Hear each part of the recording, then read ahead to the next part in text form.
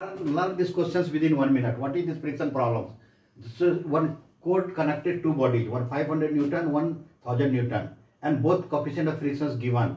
And given 500 Newton is below the 1000 Newton. What is the inclination and what is the tension of the code they are asking?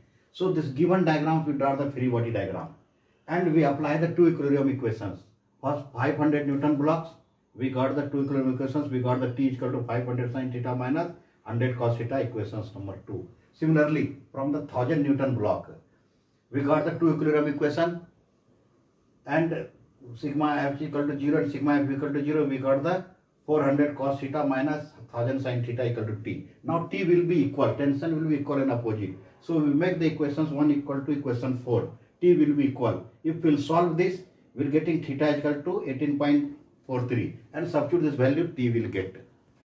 Learn these questions within 1 minute. What is this friction problems?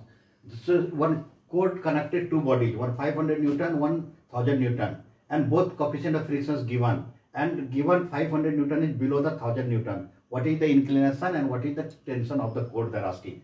So this given diagram, we draw the free body diagram, and we apply the two equilibrium equations.